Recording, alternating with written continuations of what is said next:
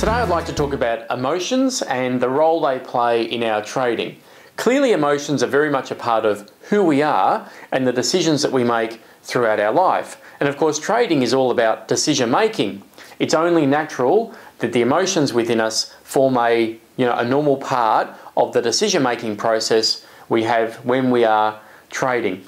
Unfortunately, for those who have perhaps traded for some time and have some experience and have had some emotional issues and challenges and psychological challenges with their trading, we quickly realise that any emotions that we have in our trading probably don't serve us well.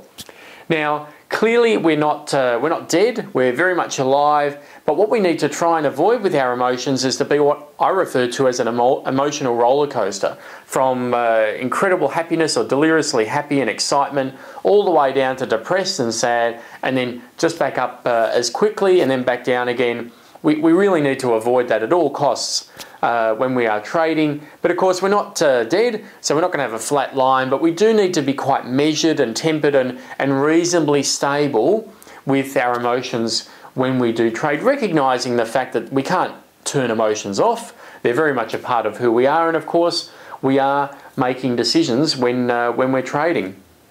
The thing about emotions and with trading, I mean, have a think about it for a second. What are we putting at risk? What are we dealing with when we are trading? We're dealing with our money. And I don't think there's many other things in the world, in our lives, that are as powerful for us with our emotions than money.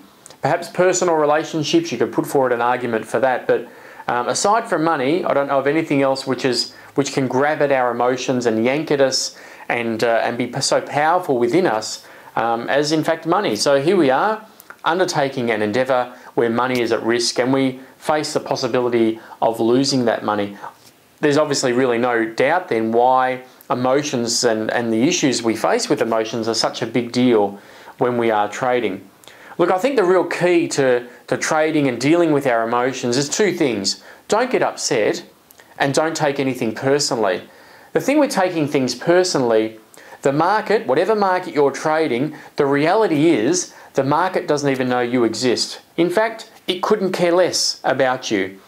So any decisions or any actions that occur against you which result in you losing money, you really have no basis or grounds to take that personally.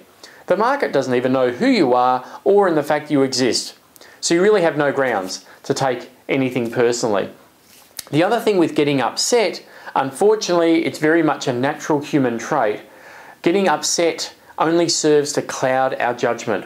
And of course, when we're making so many decisions, we need our judgment to be quite clear, crystal clear, quite level-headed, so we can go through a decision-making process and make the decisions that we need to do. And of course, in trading, that's of course what we're doing on a regular basis. So certainly getting upset and taking things personally are very much a negative influence on us, and we need to at all costs avoid those. You know, many years ago I was running a workshop for a particular group of people, and one of the questions I posed to them was right on this topic. How do we overcome the emotions? How do we overcome those issues when we're trading? So amongst their groups, small groups, they broke up and had their discussions. One of the groups really stood out, and you know, I still recall this particular exercise and this group and what their response was.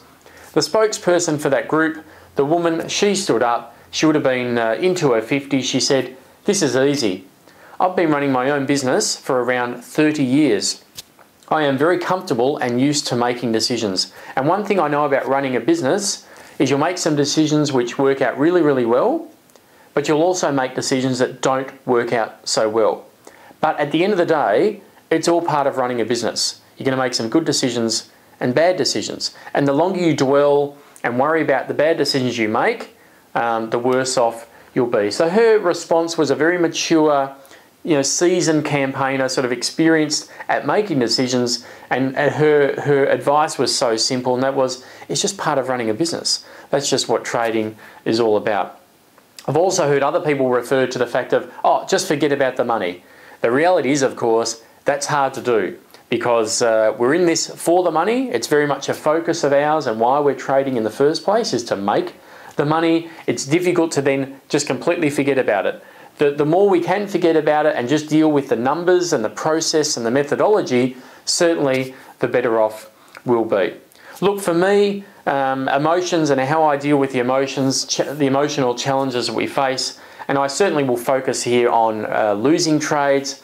I think the fact is, many years ago when I lost a lot of money when the NASDAQ crashed, it really hit home hard that losing trades and losing money was very much a reality of trading. And I think the quicker, the sooner we can accept that reality, where I think we're better armed and more capable of dealing with things when they don't go our way. So we tend to have a few losing trades in a row. We really just don't get upset about it because we've been through it before. We accept the fact that that's just the way it happens. And that's a reality of trading. Now, how can we as a group, and how can you as a person, how can you better equip yourself with dealing with the realities and the emotions, the emotional challenges we face? I think one of the things that I found quite useful is, as soon as I've entered a trade, any expectations I had for that trade, I try to forget about completely.